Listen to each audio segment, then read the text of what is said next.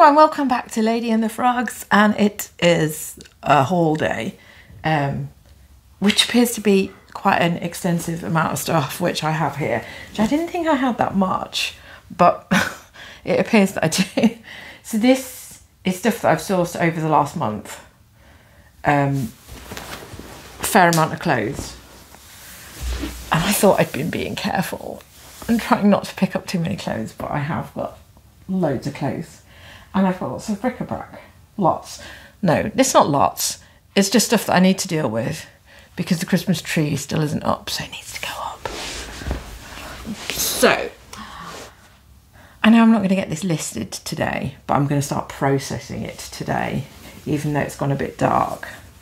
And hopefully that doesn't mean I'm not going to see the fact that I've probably got massive pit stains on things, which I haven't noticed. But anyway, I'm going to jump right into it because obviously there's loads and it needs to be sorted. So the first thing I have is a Paul and Shark yachting t-shirt, which is £3. And I have put these things on my spreadsheet, but I haven't taken these stupid tags off. So I'll take the tags off because they're going to annoy me. Yeah, so that's the label. Probably won't start sell until summer, but you never know because people do have holidays. It's only going to be a 20 quidder. I think most things have dropped in price, just in general. And it's a pain in the arse. So I have a dress, fabulous actually, quite fabulous. Probably need to come back a bit. So nice and ruched, nice stretchy fabric. This is Ingenue. I have never found this brand on a regularity. I've never found a dress with it. I have found a top which I thought would sell for a lot more, and it only sold for £20, but it did sell fast, so obviously I spent £4 on that. Let's get the tag off. And this one is totally random sizing. I think this one's a size 18. So size 18 with scalloped. Look, there's my dresses. And I do believe I have another one here. Very similar. Oh. Very similar but completely different size. So that one's a size 18. Again, same sort of stretchy material. Ingenue. And I'm sure that this one is a size 14.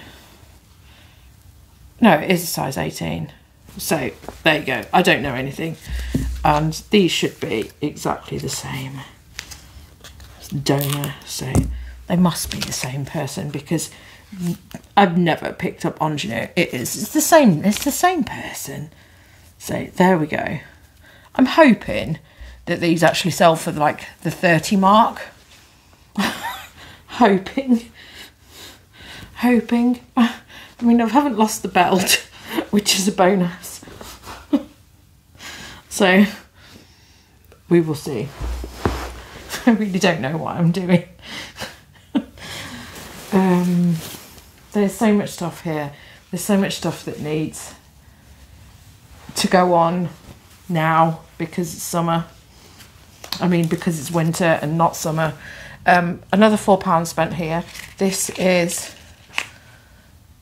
Marks and Spencer's. This is Tesco. F&F. Florence and Fred, darling. Florence and Fred. These tags are in the way. These tags are in the way. So I've only picked that up. I know I've paid £4, but it's 100% cashmere. Hence why I've got it. I have looked at it multiple times. No holes. It should be okay. So we're going with it. I do have other jumpers which I've picked up, which need a lot of debobbling. I've got a t-shirt here. I ummed and ahed about this, but I think it is a decent £20. I ummed and ahed because it was for, I don't know why it's for. I think it's just because it's All Saints. but it's medium. I mean, it's nice enough. It's medium, but I mean, is anybody interested in All Saints? It says love on it. It's got a tiger on it. Are people interested in it? I don't know. But I mean, maybe I can push for 25. It's hard because I do offer free postage because it's just easier. I hate it when I'm not available and people are messaging me. So this is £3. Let's take this off because it's in the way of the brand label. I hate it when people are messaging me for multiple discounts on things, or I hate it when I get a bad feedback based around my postage costs, even though I don't have heavy postage costs. So it's easier to like just avoid that. So this is obviously Andy Warhol. I have looked this up. This is in the size XL. Obviously just the soup, the pop art stuff. But it is only Uniqlo. It's only going to be a 20 quidder. Menswear needs to go here. This, I'm hoping, I haven't actually looked it up. So much of this stuff is just sort of like sat around. My colleague actually put this aside for me, which is really nice of them. So I was really confused as to why this hadn't gone to the eBay store, because all the other stuff from this brand has gone to the eBay shop. It's gone straight there. But I think it's because of the amount of stuff that they've got at the eBay shop that isn't getting processed. A lot of it's coming back. So yeah, just a waistcoat. Obviously knit. It's nothing like, if it was like tartan and it was fabulous, it would like really stand out as to what it is. It's Harris tweed. But yeah, I don't know how much I'm going to get for this. It says exclusively for Nigel Hall. So I've just come back from Scotland and I haven't like, there was lots of like Harris tweed out there, but it's obviously not as high priced as you think it is, because it really isn't. But I've got lucky on that one because it was only a £3 jobby. So it's good. And not gone through the lining. So weirdly, when my husband bought his suit, I did actually look at some of the Harris tweed that was in Slater's where he bought his suit, and funnily enough, it was really expensive in there. So I'm gonna have a good dig round of exactly how much money I can get for that, because I just don't know. Another brand here which I've never picked up before and I don't know how much it's worth. This is something that a lot of other people go on about. This is High Use by Claire Campbell. These were disgusting. They were like, they just felt so awful. So these have already been washed, hence why there's no tag on it. I've only paid £3 for these, but they really stank. And I think, yeah, because the pockets are open at the back, because I went through the pockets and there was like used tissues in here and other things, and they stank. So yeah, other people, other resellers rave about this. It's never something that turns up in the Northwest. So really pleased to find them. I'm hoping that it is true and it is like a £40 to £50 brand. We can only hope. I do have another pair of trousers here. So weirdly, this is a weird one. So £3 I've paid for these.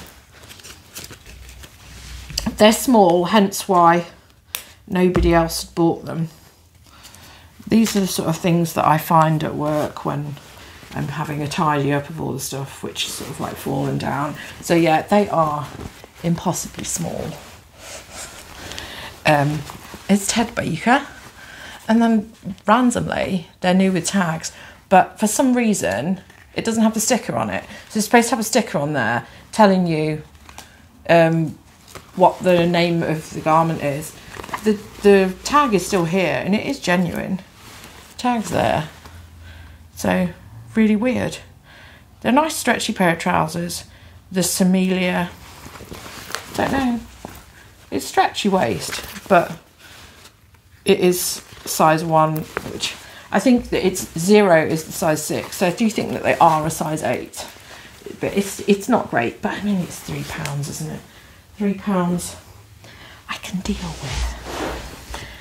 Right, this I've just washed, but I know that that's covered in stuff. So the last thing I've got here that's got a tag on it, because now I'm not going to be like truthfully be able to tell you how much any of this stuff has cost, because it's all been in my death pile accumulating. This is another summery thing, hence why it hasn't sold, but it is a good thing. And I keep looking at the prices that Hobbs actually is, and I know that it's a lot of money. So that's 100% linen skirt. Obviously that'll do really well in the summer months. I don't mind listing stuff now. People do go on holiday, you know. If people go on holiday and they need something, they're going to look up eBay and hopefully find what they need. But I really do start to wonder. So that dress that you can see there, that is the monsoon caramel dress. I don't know if I've mentioned it before, but this is the dress which I found in size 16 over the summer, which I was going to wear to the wedding. And when I tried it on, it was very obvious that I have actually lost weight. So the dress that I've ended up wearing to the wedding, it's a size 10 to 12, a dress which I bought when me and Jason got together. So this would have been like 2008, I want to say. Yeah, because it's when we used to go out in before we'd moved up here, and when we were still going out in Birmingham, because I remember buying it in Birmingham and the bull ring hadn't even been built. So it was this dress that I've managed to fit in, which I haven't been able to fit in before because it was making like ripping noises when I put it on. So I've been able to fit into this like size 12-ish dress and wear that, which over the summer I couldn't fit in because nothing that I had in my wardrobe would fit me. Hence why I bought that, which is size 16. That was way too big. It just looked ridiculous. I put on a strapless bra and it just didn't make any difference. So I've lost a stone since I started working because I've been on my feet all day and I'm walking to work. And obviously I'm sort of having an enforced fast because I don't take a lunch break. I work through because I'm only part-time hours. And because I'm active and I'm walking to work. And also because I'm like eating late if I work of an evening and I'm eating light, it seems to have done the world of good. Anyway, I've lost a stone. I'm back down to a size 12. So I now have this dress here, which is the monsoon caramel dress. It's a lovely dress. I really like it. It's like ruched and the rest of it. I do actually have a size 10 version of this in my shop, which hasn't sold, so it's not that popular, but it's like a 1990s version. I've just gone to search this on eBay and I put monsoon caramel dress, and instead of it just bringing up the monsoon caramel dress, it tried to bring up camel dresses as well. And then I did the search again, and then it just brought up every monsoon dress that it had. So it gave me 4,000 results instead of what would be like 10 or 15 results for this specific dress, because it's like quite a rare 1990s version. So it was really aggravating and really annoying. So I don't know what eBay have done to the search engine, but they've buggered around with it again. They're obviously aspiring to be like Poshmark was in the UK, because one of the reasons that I never bought anything from Poshmark is because I had the same experience with Poshmark in that you would type something in and it would just come up with loads and loads of things. It would never narrow down what you'd put in. So it seems that eBay have now decided to onboard themselves with a search engine that doesn't work. So great news, fabulous news. So, back to the stuff which I have here. This has been in the wash because it's covered in hairs. So I've done the lint. I linted it and I went over it. I did a bit of a debobble, linted it again, then washed it. and it's still covered in bloody hairs. So this is really aggravating. I've paid £4 for this. I don't know why I keep doing this. This is Wrap London. I mean, I have sold Wrap London, but I've also got a lot of like Wrap London which won't go anywhere. I know that there's a reason why I've gone with this. I think it's got cashmere in it. 90% merino wool and 10% cashmere. So I was just like, oh, okay then. I have a woolen dress at the minute, and that has silk and cashmere. Gets a lot of watchers, but none of them actually like want to like part with their cash. So I'm gonna have to lint that again. They probably shouldn't have got involved in that because it's aggravating and annoying and right. Anyway, let's zoom through the rest of this stuff. Dancing leopard. This has only cost me £3 because I wouldn't have touched it with the barge pole if it was anything more than that. It's a basic shirt dress. Obviously it's got the leopard on it. I'm hoping that I can get 20. Another thing which has just tanked in price. Used to be fabulous, now isn't. This is a very strange one. As you know, one of my pet hates is lots and lots of shit on the floor of the changing room, and it winds me up, and then I have to like put it all away, and I just like, why can't you put it on the hanger? Why have you got to throw it all on the floor and be like this? And then on the rare occasion I'll pick something up off the floor, which makes it all better, and this is one of them. So this dress here, I have looked it up. I think I can get £50 for it. So weirdly, the original price for this was £350. It's Kate Spade. I think I've paid £5. I've paid £5 for this. So yeah, it's a Kate Spade. Never found Kate Spade. Obviously, it's as small as you can flipping well get, but I'm not gonna like leave it there on the floor. I mean, who the hell would go into a charity shop, try something on, know that it's a £350 dress, and then not buy it? What? How weird is that? Oh, this is another one that's like weirded me out as well, because obviously I like walk into work and I like see stuff, and this was on the size 6, so it was always at the front, and it was always something that I've sort of like moved around, and I never actually looked at what it was, even though, you know, you can tell if you know this brand, you know that this is their, you know, go-to print aquascutum, and I think I would have bought it if, you know, just normally, and it's only like new with tax. So that's an absolute bonus. It was originally £69. So yeah, it's a size 6, but it's obviously aquascutum is discontinued. It's made in England. Somebody will want this. Yeah, the Reba Microcheck boat neck top. So really pleased with that. I paid £3. Paid £3, and loads of other people have overlooked it. Usually I should like take that as a sign.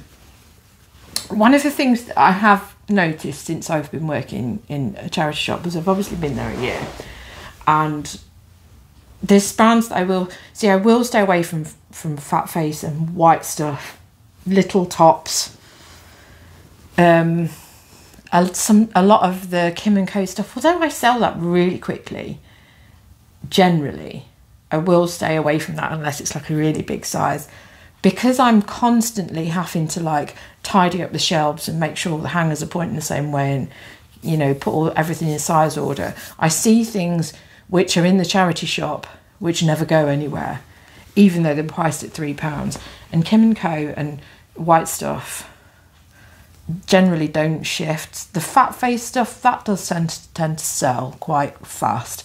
But even some of the jewel stuff sticks around. So it's weird. So here we are with the sea salt item that I've actually managed to pick up. I'm shocked. I don't know if this means that it's been like overwashed, this colouring that I've got on here. But it says size 24. Whoa. So what a bonus. So this makes up for the fact that obviously I'm working there. And I don't know why I haven't like zoned in on the print of a lot of these coats, but the amount of coats which I've sold that are sea salt just recently, it is ridiculous. The care label isn't washed out like the other thing. Maybe it's just because it's a different fabric and it doesn't take the print. The adventurer tunic. But a size 24, I should do really well with that. So I should be able to get £25. A lot of this stuff will be listed now just because I like to get it listed and put away where it's safe and it's not going to get forgotten about or it's not going to go mouldy. I just like things to be nicely tidied away. Now, if somebody wants to buy it now, they can. If it's still there at the summer months, it's already done. I don't have to think about it. Another All Saints top. I don't know why I've bought this. Probably because it's got this Union Jack detail on the back. And it's got this quote about London. You know, if you're tired of London, you're tired of life. Is that the quote or is it not? It's not that geezer that's just died, is it? I'll have to look that up. It might not be. But I know that there's a poet called Benjamin somebody or other that's just recently passed on. It's really a bonus if it is them. Oh, that's quite cool, isn't it? So the red print actually spells out All Saints. That's really cool. I didn't notice that. Only a £3 top, but I think it's in extra small as well. Oversized small fit. So bonus, great. Women's stuff doesn't sell that well, hence why I'm always a bit reluctant. What on earth is this? And Other Stories. Don't know why I've done this. I've got an And Other Stories there, and I know that it's not selling because I've got my box. I have a big box here of all my knitwear, which I'm just going to do a stock take on and relist. And I know that it's not selling because there's another one that's been there since October. So I seem to have like picked up another one here. This has got to be mohair as well. It's bobbly, so now I've like given myself another job to do. Need to learn my lesson. Alpaca. 3% alpaca. The rest of it's annoying stuff. These I shouldn't have picked up because I didn't look. I didn't open my flipping eyes. I just thought, Edwin jeans. I shouldn't have bought them. These are going to have to go on auction because they're wrecked. Edwin jeans. Oh, we love Edwin. We do love an Edwin jean. I will have only paid £3 for these, but I will put them on auction. It just says ED 47 regular, so nothing like to write home about. They are selvage. But they're also ditched. Hence why they were probably only £3. But that's not a good start. And I think the crotch is screwy as well.